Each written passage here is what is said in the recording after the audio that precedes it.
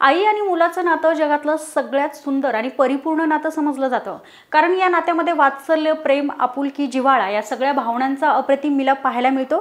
मग या नात्याला मानव आणि प्राणी अशा चौकटीचं बंधन सुद्धा कुठं उरतं। तसाच काहीचा प्रसंग आंबेगाव तालुक्यात पाहायला मिळाला आहे। नाते फक्त माणसांमध्येच नाही तर प्राण्यांमध्ये सुद्धा तेवढे जिव्हाळ्याचे असल्याचं पाहायला मिळाले।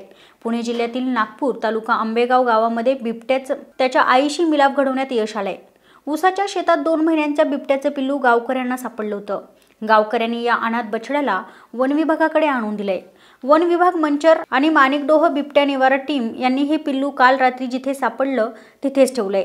या लहान पिल्लाचा शोध मादी बिबट्या घेत असेल अशी खात्री वन विभागाला होती, त्यामुळे अधिकाऱ्यांनी ही पिल्ले त्याच शेतात ठेवली होती। त्यानंतर मादी बिबट्या आली आणि बछड्याला घेऊन गेली। पिल्ले घेऊन जातानाचा तिचा व्हिडिओ कॅमेऱ्यात कैद झालाय। मुक्या प्राण्यांमधील आईचं वात्सल्य कसं असतं हेच या व्हिडिओतून पाहायला मिळालंय।